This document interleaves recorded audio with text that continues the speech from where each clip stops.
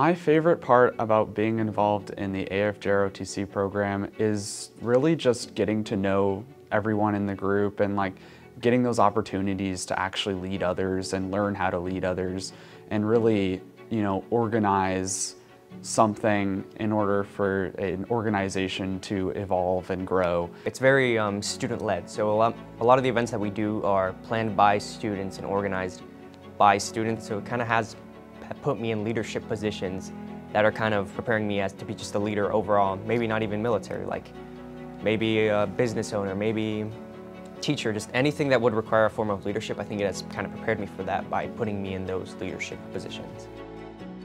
I would tell a student interested in joining the AF-JROTC program that one of the biggest things is just getting in there and getting involved.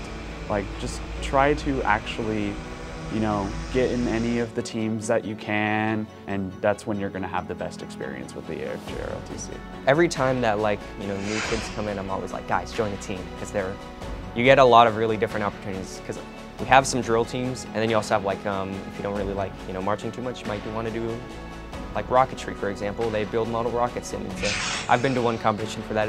It is a fun experience for sure. The one that I've been most involved in though is color guard, for sure.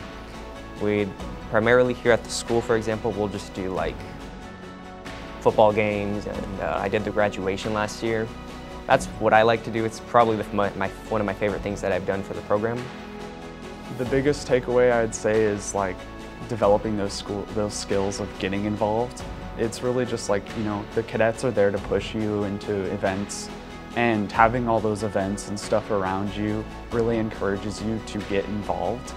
And once you start getting involved, you start learning leadership and all those sort of things. You're gonna take those skills away from that, and you can create connections in the future and other things like that.